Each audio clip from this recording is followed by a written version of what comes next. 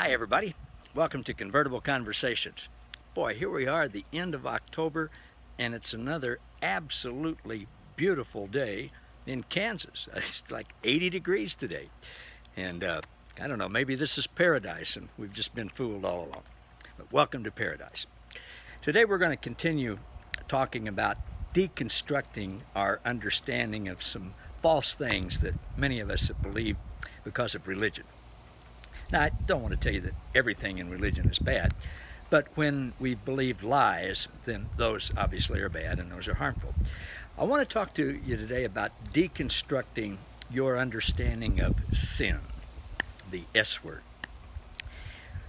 We tend to focus on whatever supposed flaws we think we have: physical, mental, emotional, spiritual, behavioral, character. God calls that having a sin consciousness, and he explicitly tells us not to ever have a sin consciousness. That's not good for us, and he doesn't want us to have that. Religion tends to focus on sin and behavior management because that's what has kept people coming back every Sunday. For many churches, hopefully this isn't true in ones you've been in, but for many churches, the pastor has sort of a three-point thing every Sunday. This is sin. Many of you are involved in this sin. Number two, God hates that. He's bummed with you because of that. Number three, here's what you need to do. And he lays it out, and then he says, all right, now make a commitment to do that and come back next week and hear about another bad thing. That's what religion tends to do.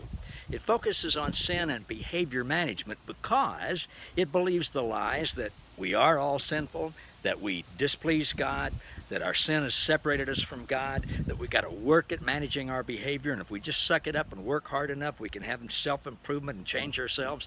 And then when we do that, God will please with that, and if we do it well enough and often enough and good enough, and if it's lasting enough, that will cause somehow God to bless us. It's sort of like he's a divine vending machine.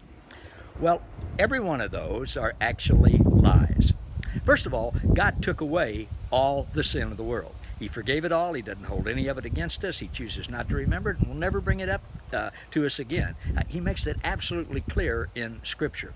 We are not sinful people. We are sanctified people. We've all been made pure and holy and innocent and without fault and right with God. Now, do we always think like that? Do we always act like that? No, but that's who we are in our essence because God did all of that. Our sin does not displease God. Now, of course, God is saddened when the actions of his children hurt themselves and each other, but never mistake that for him being displeased with us as his children. We've never been separated from God. That's a myth. That's a lie that religion has foisted off on us. He actually put us in Christ before creation. Everything and everyone is in Christ. The Holy Spirit has always been in us. There's nowhere we can go that God is not already there and already in us. We don't have to work at changing anything to please him and get him to bless us. He's already pleased with us, and he already blesses us, not because we do good things, but because he is good. Not because we're always the kind of person that causes somebody to want to love us, but because he is love. So once we know those truths about God and us, and the better we get to know him and what he's really like, he will actually, in us, change our want-tos. And then we will find ourselves wanting to live differently than we have before. Not wanting to hurt people and judge people and put people down and lie people and cheat. We don't even want to do those things anymore.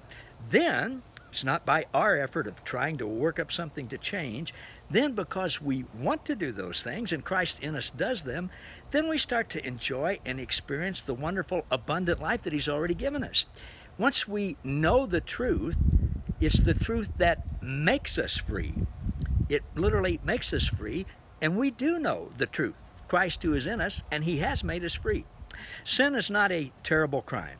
It's a terminal disease that God actually cured at Jesus' finished work at the cross. He's the great physician, not the terrible, angry judge. Knowing these things will help you experience the only true God, who is love, and the Father and the Son and the Holy Spirit, and it will change your actions and your ideas and your whole attitude. It'll change everything. You'll literally start to enjoy yourself. You'll enjoy God. You'll enjoy the abundant life that they came for you to have. Hope this is helpful. See you next time. So long.